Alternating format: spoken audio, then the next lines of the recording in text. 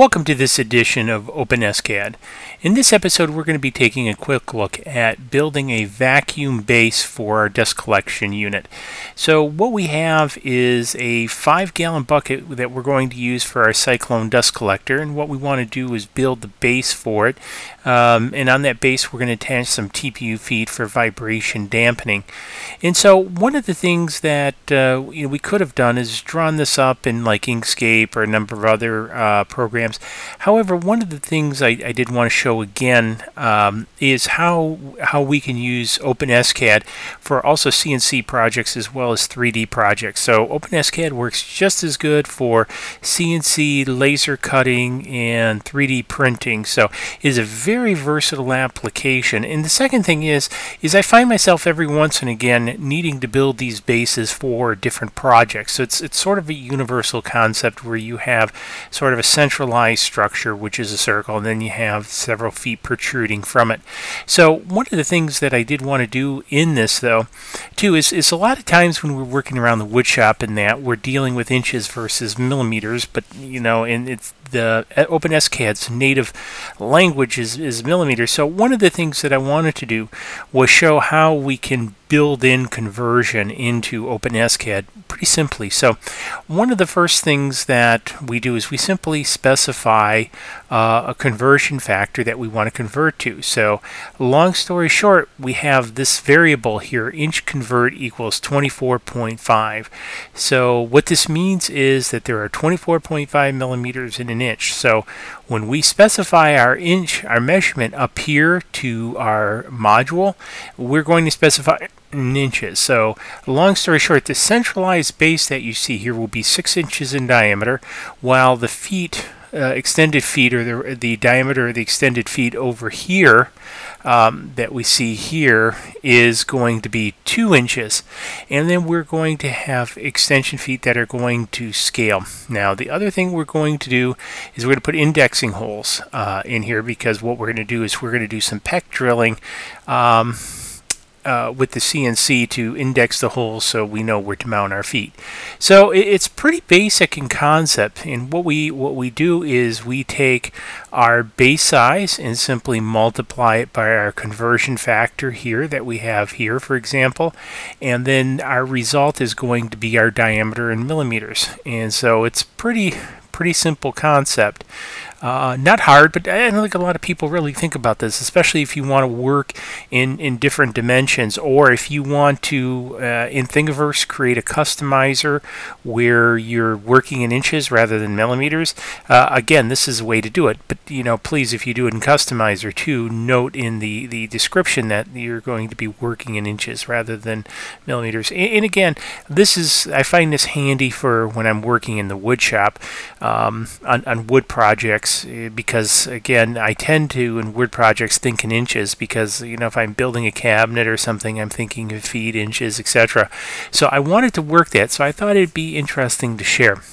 The other piece that I wanted to share is some of the scaling. So one of the things that I also did here in this section is created the feet.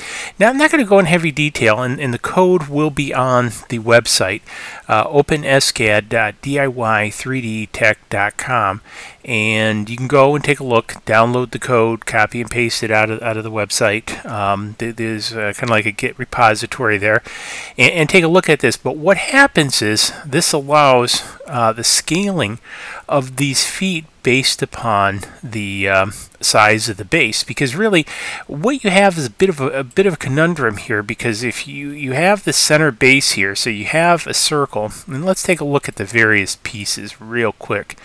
And so if I look at the main circle itself, and we just put the % sign, and so we see our main circle, and now see how these feet come together. Now let's take a look at the first circle, if you will. So we're going to do another %, and so you see the circle, you see the foot circle here up at the top, then you see the main circle here, which is the base, and then you see these connecting feet, which are really squares.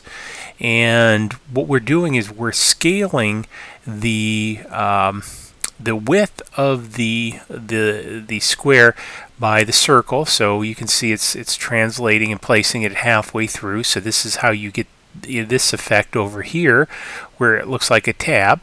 And then what happens is we extend it back, but we don't overlap them, so we bring them in to the main circle so it becomes part of it with the union. So again, this is a very handy piece. Now let's go back, and if we upscale, let's downscale it to 4 inches first. And so you see it downscales to 4 inches. We maintain the 2 inches on our feet, and then we even get down to further. Now, one of the things that, and so you get a star shape. Now, I haven't built in any error checking logic here, so you can kind of get crazy past this, and this is what you're going to get is no more than what your feet are across. And so, but if you wanted to, you could add an error checking. I didn't think it necessary for this. And again, you can scale it up if you want to do an 8-inch circle, then 2-inch, and then again, you know, if you want to change this to a 4-inch circle, again, you can change this and you can see how this comes out. And again, so all this scale. So this is again one of the big powers of Open-SCAD. Powers, is that proper English? I guess so. We'll roll with it. So this is one of the strong abilities of Open-SCAD is to create parametric models. So now anytime I need a model like this, whether it's bigger or smaller, it doesn't matter. All I simply do is pull up this file, enter my numbers, and boom, I got a DXF coming out, or I can extrude this and create a 3D object from it for 3D printing. So this is really what's great about Open-SCAD. So anyways, I think there's a couple other little nuggets that you can probably gain from this code, you know, if you want to parse through it. However, I think those are the big ones. I wanted to cover out, again, the inch conversion, so you can work in inches or feet, and then just convert internally inside your software or program to millimeters. Also, the scaling of this, of the feet, I think is another important point here, is taking a look how this is done, because this is reusable code. So if you do build some other kind of structure that you want to scale up or down, take a look at how I've done this, because again, this is repeatable code. Now keep in mind that excuse me, it's also being converted for units, obviously English to metric, and so you wouldn't have to, you know, say input this inch convert if you're not converting from inches to millimeters, and just use base diameter. And again, this will scale in and out. And then also take a look up here how I did the translate for the how to extend the feet out, again, to scale the feet out, because you could also add more logic here if you want. However, I found this to be very helpful, and again, I just whipped this up, probably code-wise faster or at the same rate that I could really draw it. So you know, again, it's kind of handy, and the great thing is I have it for reuse again in the future if I need it, or modification, because one of the things I think I'm going to add here, while I've hard-coded the feet at 4, so again, see where I have create feet, I think what I'm going to do is add it programmatically to accept the parameter for the number of feet. So if I wanted to go 6 or 8 or 12 feet, it would make those feet for me and add them in a circular fashion. I think that'd be pretty cool. And that'd probably be a project we'll do in the future. So anyways, hopefully you found this interesting, but let's take a look at how this actually worked out. So I've got the material over on the CNC. So let's cut over to the CNC. Let's take a look at it and cut it out and see what we end up with it. So let's hop over to the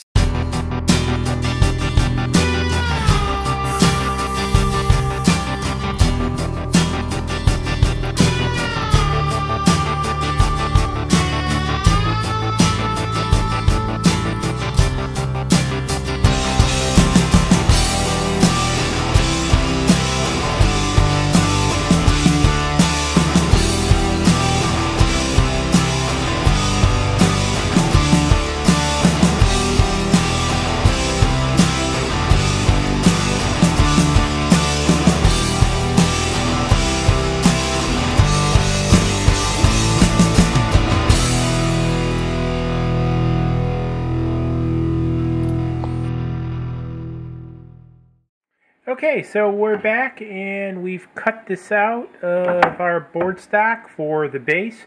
And so hopefully with this you get a little bit of an idea how versatile Open-SCAD is. So we did the design in Open-SCAD and ran it through Cut 2D, printed it out or cut it out on the CNC, and here we go. So anyways, if you found this interesting and you look forward to more Open-SCAD videos, hey, give it a thumbs up, subscribe to the channel, a lot more coming. Cheers.